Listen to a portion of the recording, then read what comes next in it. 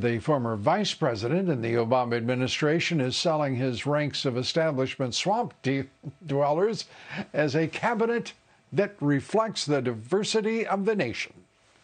This will be the first cabinet ever that is evenly composed with as many women as men in the cabinet.